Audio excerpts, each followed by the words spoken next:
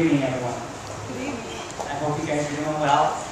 And I'm here to explain to you how Habitat changed my life.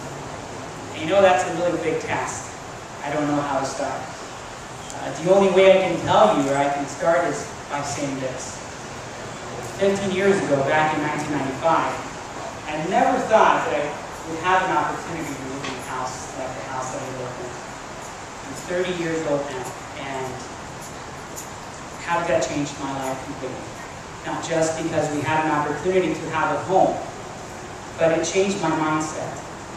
Let me tell you, I was not a very, what would be the word, scholar? I guess we'd say. My GPA, responsible kid. My GPA was 1.2. And for those of you guys who know what that is, that's not really good. And when Habitat came in and opened the door for my family to be able to purchase the home through them, I was finally having my own room.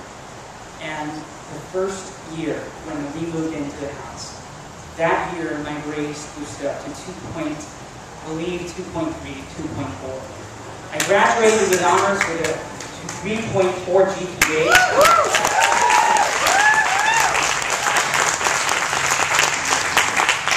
And it was not because, maybe it was irresponsible, but it was also something else.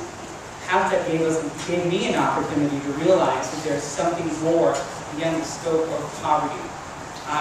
We who come from a poor background, a lot of people inherit money, a lot of people inherit land, and a lot of people inherit poverty. And it's really hard to not continue that route of poverty unless you have a good mindset. When Habitat came in and I graduated, my family, my sister, had 2 kids. Those kids had asthma, and unfortunately, because of that, they were constantly sick. They couldn't get better. Habitat came in and saw the need again, because they were living in one room at my parents' house. And when Habitat came in and saw that need, they also were selected for a Habitat home. And those kids are now doing very well thanks to Habitat. Because they're not only helping the kids that are doing well, but those kids who have asthma, have other health issues. Because Habitat is giving an opportunity for those kids to live in a better place. Listen guys, I don't know how else to explain this to you, but just by thanking you guys for what you guys do. You guys may be board members, you guys may be volunteers, workers, but I really want to thank you, and I ask you that you don't forget about the vision. Someone asked me, what if Jimmy Carter would have passed when he was just recently ill? And the only thing I asked them to do is not to forget the vision that he had. The vision was to change something in this world.